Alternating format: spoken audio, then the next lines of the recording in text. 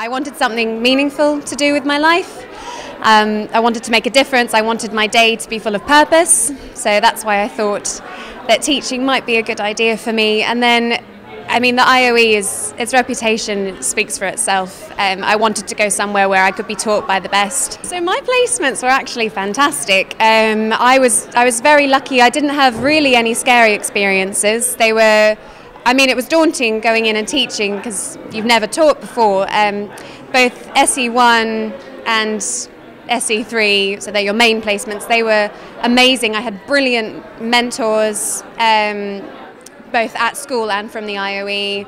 I was really, both of my mentors really allowed me to learn as much as possible, and really, I remember in SE1 at the start, my teacher decided that there was no point me doing small group work, I should just go straight in and teach whole class. So on my very first day of teaching, I was teaching whole class, and although that was really scary, it meant that by the end I was completely used to teaching a class of 30 children, and you know, I didn't have that daunting transition moving from small groups to a whole class. So yeah, that was fantastic.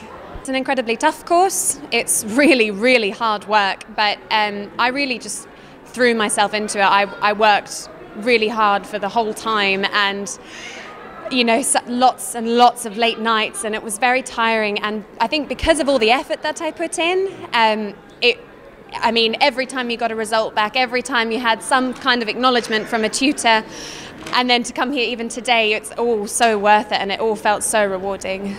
Our group mentor was Lorna Dyke, and she was so grounding and so personable, and she really made quite a daunting experience. She brought it back down to earth, really, so she was fantastic. I had two outstanding mentors in Georgina Merchant and Josh Franks, who, I mean, Georgina was my mentor for the longer time in SE1, and she was incredibly supportive and very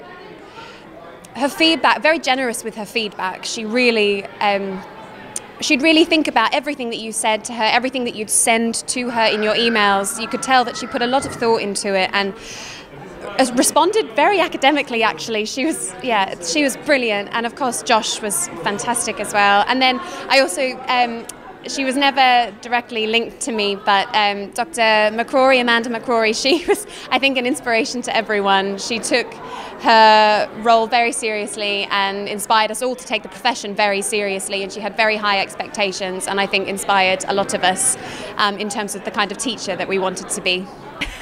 My husband, Scott, I couldn't have done it without him. Again, it was a lot of hard work, and you really need a lot of support to be doing it, and I mean, I would have been lost without him. And then obviously the teachers that were at my placement schools, they were fantastic and so supportive of me, and really supportive of the IOE and any IOE staff that came to see me.